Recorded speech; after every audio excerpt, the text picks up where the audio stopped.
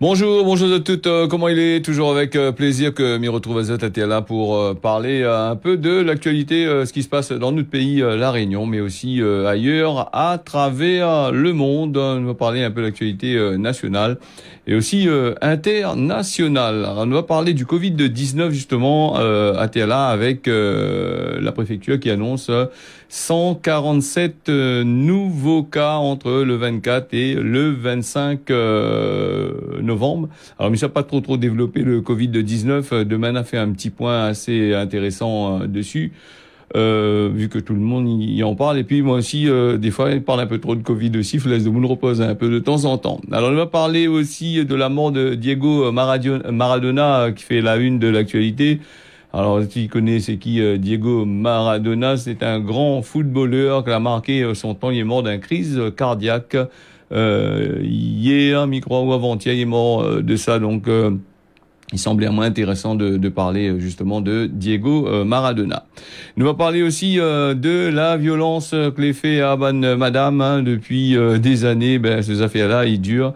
Et projet par petit projet, ben, là, fin de mettre en place. Ben, là, il fait quand même pas mal d'affaires pour bonne madame là. Mais la violence, il paraît, pour bonne femme réunionnais, il monte jusqu'à 15%, quasiment un tiers quasiment, il arrive presque à un tiers de la population Madame Réunionnais, il gagne le coup avec votre bonne conjoint. Les assez grave la situation qu'on voit. Il fait quasiment un bon paquet tout ça. Hein. Donc il dit bonne femme Réunionnais, il dit pas aussi si on a bonnes oreilles en dedans ou si on sait bonne mahoraise ou bonne comment ou d'autres personnes dedans. Ils mettent tout dans le même panier. Bon ben là-dessous nous est très bien que chaque fois que ben mettent en place les affaires depuis des années, elle a essayé de faire, elle a pas gagné fait et là ben il essaye de faire quelque chose. Avec des numéros qu'elle a été mis en place pour signaler tout ça. Mais malgré tout, hein, les bonnes affaires, ils persistent. Hein, donc voilà, non, encore un affaire, il faut qu'il arrête aussi. Hein, justement, la violence fait aux bonnes formes.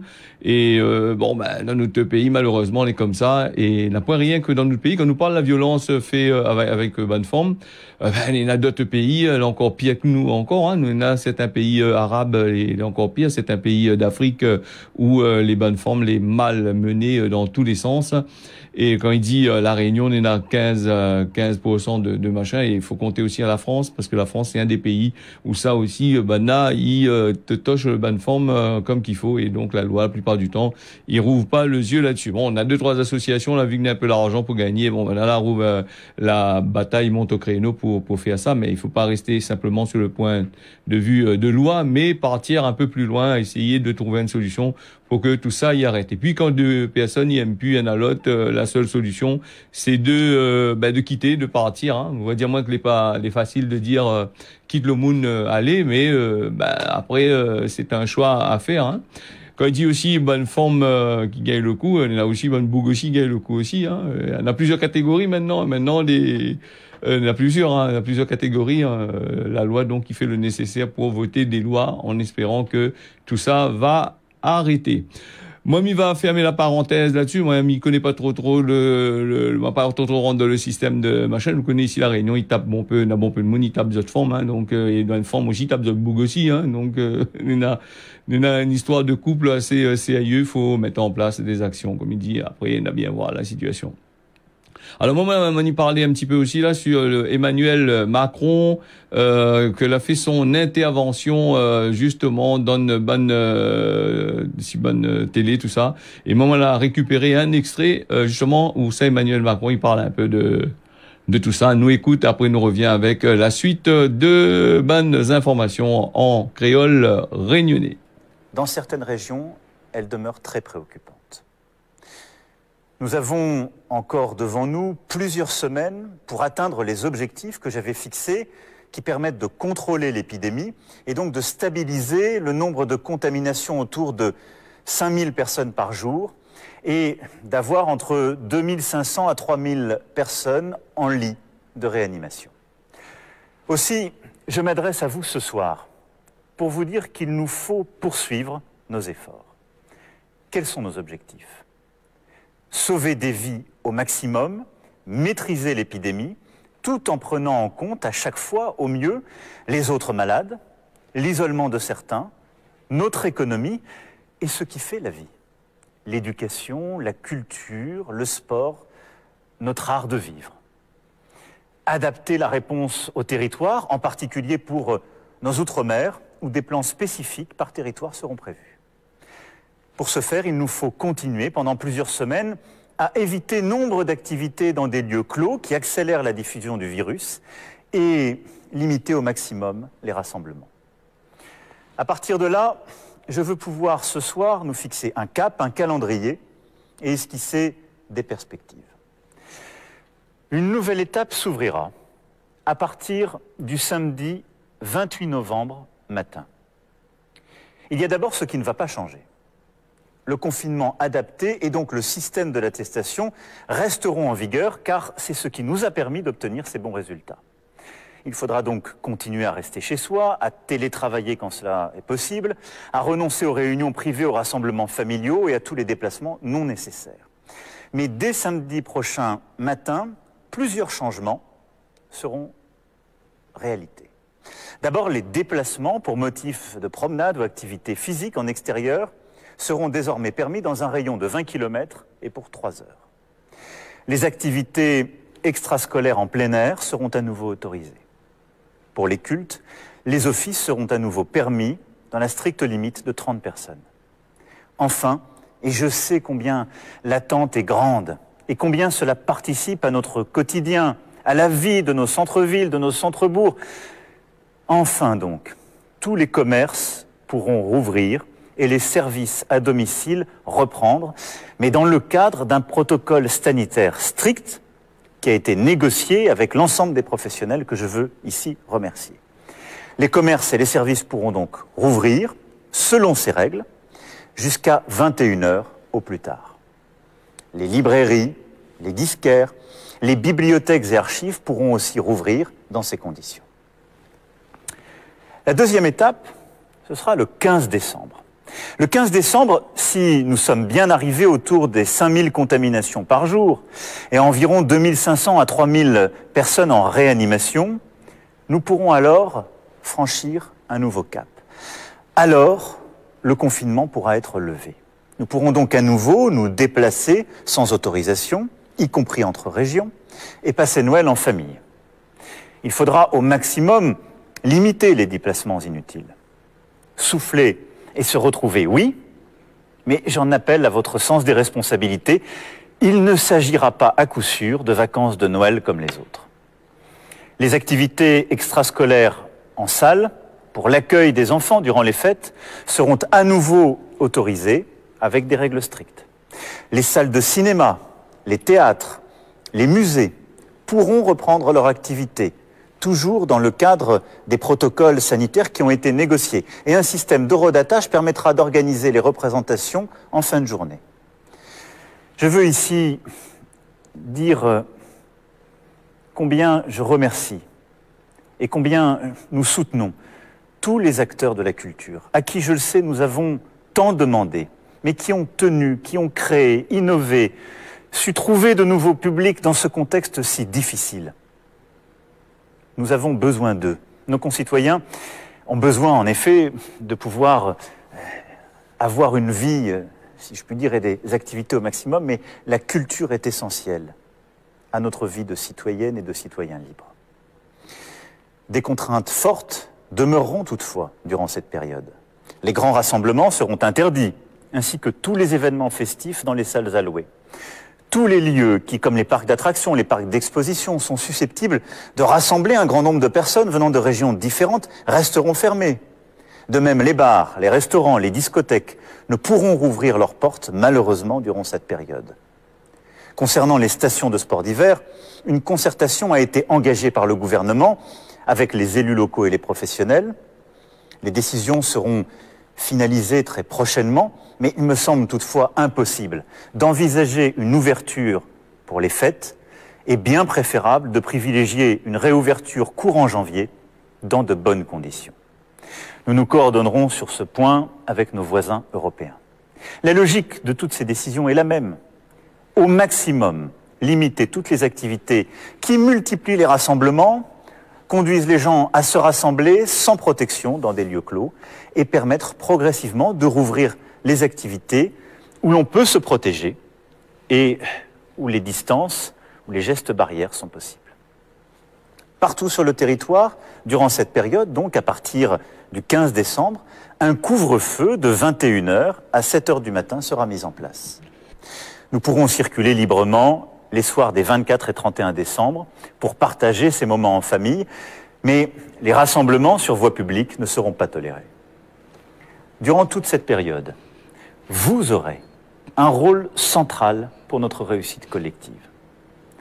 Les réunions privées doivent au maximum limiter le nombre d'adultes ensemble dans une même pièce à un même moment. Et nous devons tous veiller à respecter les règles sanitaires entre nous pour protéger chacun.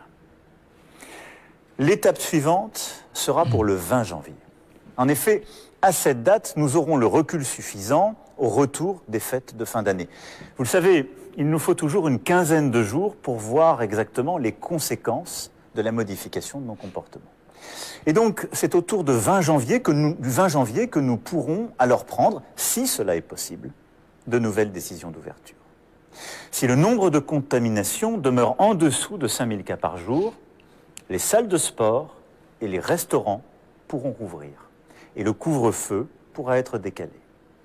Les lycées, qui bien souvent aujourd'hui fonctionnent par demi-classe, pourront à ce moment-là être pleinement rouverts avec la totalité des élèves présents durant les cours. 15 jours plus tard, ce sont les universités qui pourront reprendre les cours avec là aussi une présence physique de tous les élèves.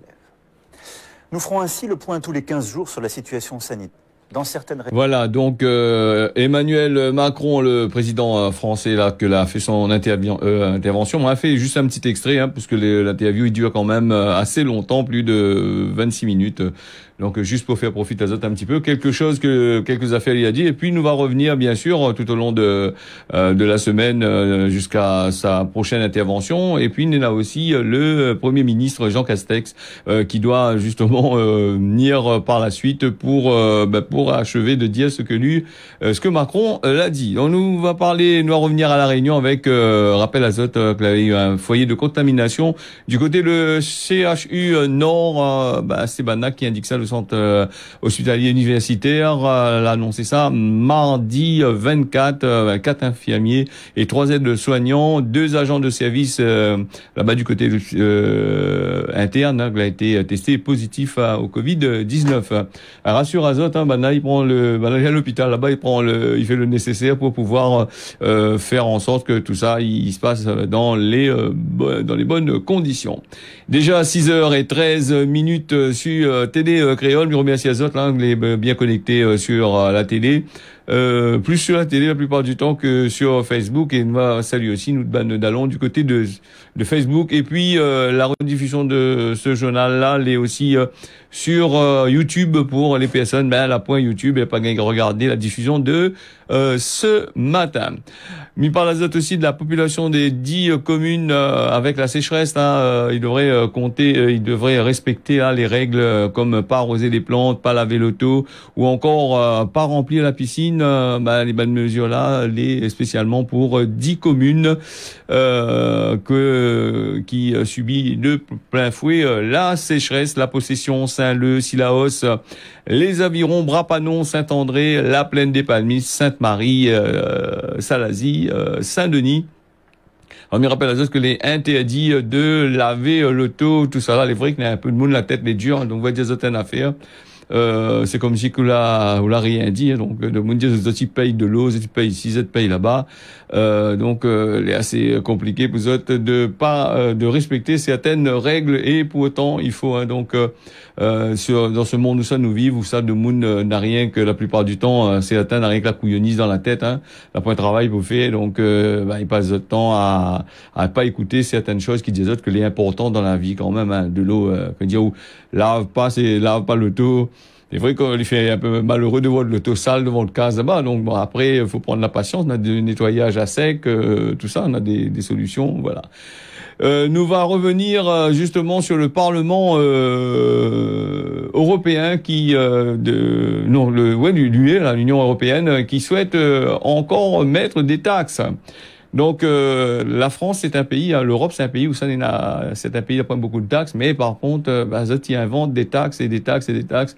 Alors bien vite écoutez là tout de suite les nouvelles taxes que l'UE là compte mettre en place. Franchement si tu écoutes bien, vous allez bien voir que là c'est un peu du n'importe quoi. Les Européens veulent que l'UE prenne des mesures décisives pour faire face aux conséquences du coronavirus. Mais pour financer la reprise et investir dans l'avenir, l'UE a besoin d'un budget bien plus ambitieux. Selon les députés européens, un tel budget serait possible grâce à de nouvelles ressources propres à l'UE, en imposant de faibles taxes sur les déchets plastiques, par exemple. Why we need to renew on resources? Because we don't want to increase the national contributions. We don't want to burden the taxpayers.